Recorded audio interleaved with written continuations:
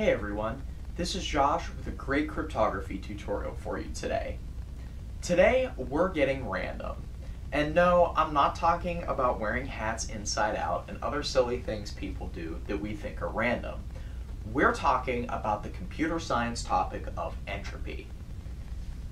We need random numbers a lot every time we get on our modern computing devices. To secure our encryption, we need good sources of random numbers for things like keys and nonces in order for these algorithms to work correctly. Computers and people are not actually very good at randomness. We're very predictable, as are our computing devices that do every single instruction that you tell them in a very predictable way. So we have to engineer entropy in a smart way that's statistically random in order for our modern encryption to be safe and usable. So let's talk about how we generate random numbers using computers. The first thing we need to talk about is sort of the concept of randomness. What actually is randomness in a useful sense, in an applied sense for this topic?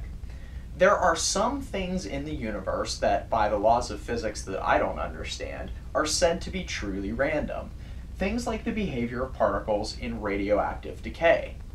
However, these true random sources are not a practical way to generate random numbers for computers. I mean, imagine if we all had to carry around radioactive elements and worry about our true RNGs breaking in some way that rendered our encryption unsafe.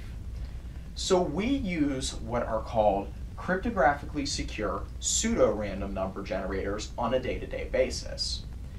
These functions are indeed pseudo-random. They're not true random, but they provide a statistically random source for our use, meaning that if you just generate a bunch of random numbers, the distribution of numbers is going to be statistically unpredictable. You know, I'm not a mathematician or like a really heavy mathematical cryptographer, but this is the general idea of what we need. If we generate a bunch of random numbers, we don't want to see any pattern in the numbers that our random function gives. If there was some sort of predictability, it would be easier for our adversaries to break our encryption keys. So we use a mechanism with these functions that I kind of like to think of as seed and feed. We're going to collect a bunch of environmental data, as random as we can possibly get it in a practical sense, and feed that to cryptographic functions that will mix this data and give us this statistically unpredictable distribution of random numbers. How do we get seed data? There's a bunch of different mechanisms we can use to seed our PRNGs. There's things like physical sensors. For example, most of our phones have accelerometers in them, shake sensors. We can use that as a seed source. There's some unpredictability in the way that we move and the accuracy of how those sensors measure our movement. We can use things like key press timings, right? People don't perfectly press the keys in sync every single time. Many modern operating systems use this as a source of seed data. We can use camera noise. Camera sensors are imperfect, and so the way they sense environmental noise in the light can be mixed up and used as a random source. A famous example of this is Cloudflare's lava lamp farm that they use to help seed their PRNGs. Even operations that are known to be physically unpredictable, like dice rolls. So I have a couple example demos sort of demonstrating these concepts on the Chain Tutorials GitHub and website that you can view. One is called Entropy, and Entropy is a tool that allows you to generate diceware passwords using dice rolls. And if you use a 4 or 8-sided die, it shows you the exact bits that you're generating. A 4-sided die gives you 2 bits of entropy per roll. An 8-sided die gives you 3 bits of entropy per roll. You can, of course, use a regular 6-sided die for this as well, but I think it's a little bit harder to understand the bits because it gives you like a fractional amount of entropy per roll. Another example is an entropy collector that uses an accelerometer sensor. So this is something where it detects all the movement, it takes a bunch of samples, and feeds it to a cryptographic function to give you random outputs.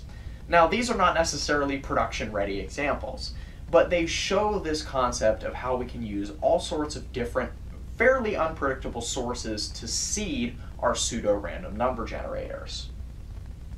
Now, once we have this seed data and we keep refreshing this seed data with new information that we're collecting, how do we get usable bits out of it?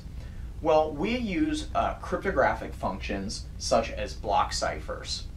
So for example, the Fortuna production PRNG uses block ciphers that are used in encryption. So for example, AES, Twofish, etc. And you generally use this in something called counter mode. We're not going to get into all the nuances of different block cipher modes. This isn't something that I fully understand yet. I'm always learning these new concepts. But the general idea is every time you feed data into a block cipher like this, you get bits out the other end that are not predictable in any way. So if you have the bits that come out on the other end, there's no way to tell what the input seed information was. This is the same with hash functions, cryptographically secure hash functions, I should say, like SHA-2 and SHA-3. These are just examples of ways that you can take in seed data and get data out the other end that is statistically unpredictable, right? If you have a SHA-2 hash of something, there's no way to tell looking at the output bits what the input was. You can't go backwards. And there's no predictability in the sense that if you change 1 or 2 bits of the input, the seed data, the output will look totally different. So the general way that these crypto-secure PRNGs work is you're constantly feeding them new seed data from your key press timings, from your accelerometer input, from your dice rolls if you're trying to generate a key that's very important to you and you want to do it physically yourself. And you get out bits on the other end that you can't predict from that. And that stream of output bits is constantly changing in a way that statistically you can't gain any information from. So again, why do we need to do all this? Why is there such a deep science to entropy?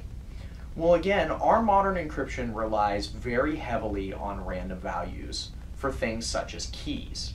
There's a principle in cryptography, and I hope I'm pronouncing this correctly, called Kirchhoff's principle, which is you should be able to know everything about how a crypto system works, for example, encryption, except for the secret key, and not be able to break the encryption, right? So we're not relying on our adversary not knowing how our encryption system works. We're only relying on them not being able to guess our secret encryption key. So we must have good sources of random numbers for these encryption operations.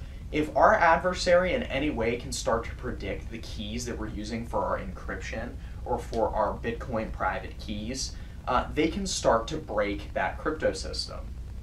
And so in order for us to avoid leaking our private information or losing our money, we have to make sure we have those good keys. You know, there are other types of random number generators out there, or things like hash functions, which are statistically predictable. For example, the built-in random function in most programming languages is not suitable for cryptographic use. If you start to get a bunch of random numbers from that, you can predict what the next random numbers might be. Whereas the cryptographically secure sources like os.urandom and Python are not statistically predictable. They're suitable for generating encryption keys. Randomness is something that's really easy to get wrong if you're trying to roll your own. So in these examples that I've made, you know, they're meant to be educational demos, but there may be some flaw. There very likely is some flaw, being an amateur cryptographer and computer scientist myself, that renders them unsuitable for generating really important keys. As we often say in crypto, don't roll your own crypto. Trust professionals and use sources that are known and well respected in the community for your random number generation. But I think it's incredibly fascinating to dig in and learn how these systems work. We use and rely on cryptography every single day for our own data. And so learning a little bit about how this actually works, you know, underneath the hood, I think is really interesting. And I hope you found this tutorial interesting and informative. If you have more questions about randomness, be sure to look up information online, ask questions, and as always, stay fascinated.